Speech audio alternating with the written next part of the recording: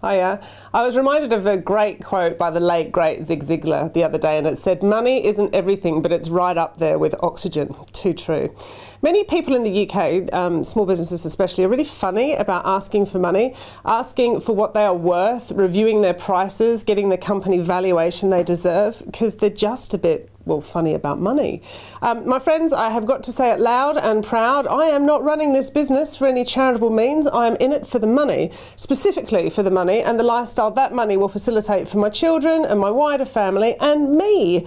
But you see, I hadn't really used this principle, particularly in the last 3 years of my business. We've been very focused on expansion, and expansion doesn't necessarily go hand in hand with profit. So this month we are getting stuck back down to the nitty-gritty of profit making.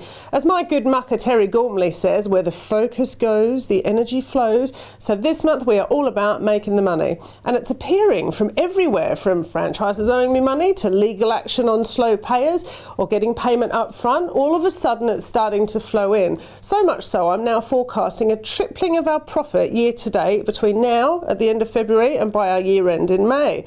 Now, I know a lot of people will say, make money your king and it will bring you unhappiness, but actually neglect looking after it and it will become a crisis. I know a lot of people want to pursue their passion, serve the wider community, or simply do something they love, and then don't consider whether these things will actually be sustainable, which then causes them anguish and dashed dreams. So I'm encouraging you to go back to profit, crunch your numbers, make your dream work financially for you first, and then let the rest follow. Too often, the profit is the last thing we focus on small businesses, and I'm going to encourage you to turn it on its head. Focus on your financial goals as a business, and you'll have a chance of reaching them. Focus on everything else first, as I've done, to be frank, for many years, and profit will be the last thing you achieve. Two key ingredients for achieving your financial goals. Know what number you're aiming for and make sure your business is working towards fulfilling these big goals. You know, get your big number, whether it's your sustainable income or the sale valuation, then you have a clear goal to be aiming for.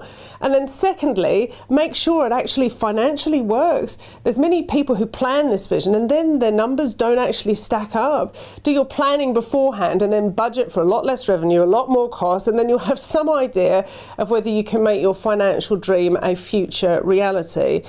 Finally, you have to adjust your headspace. Ask for the money. Have the conversation about money first. Ask for what you deserve as a leader in your business, what lifestyle you require, and make sure it's fulfilled.